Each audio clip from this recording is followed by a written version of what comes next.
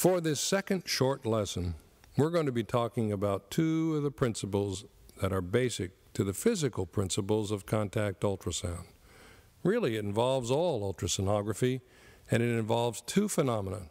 The first is a piezoelectric phenomenon, which is really a phenomenon where crystals or materials can be bent and will send electricity, and if you put electricity into them, they will bend. This piezoelectric phenomenon, which has been around for a long time, was originally discovered in quartz. Bending small wafers of quartz would generate an electrical phenomenon, and if you put electricity into it, you could bend these small wafers. Without understanding that, you really can't go on in the basic idea of contact ultrasonography, because it is this movement that allows the transducer to work.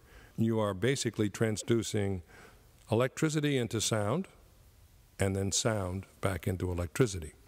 And that's how all the devices work. The second principle is very important. It is called acoustic impedance, and all materials have one. It means how difficult it is for sound to get through something, how much the material can impede the movement of sound, and basically comes down to how close the molecules are one to another.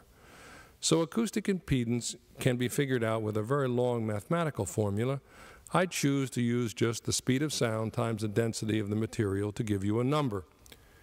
If two materials are next to each other, with a different acoustic impedance in each one, the reflection that occurs at the interface between one material and the other really determines how much echo comes back. So if you're using something like water and steel, for example, there will be a great difference between the two and a very large echo at the interface. But the same would occur with water and air, because again, there'd be a great acoustic impedance mismatch.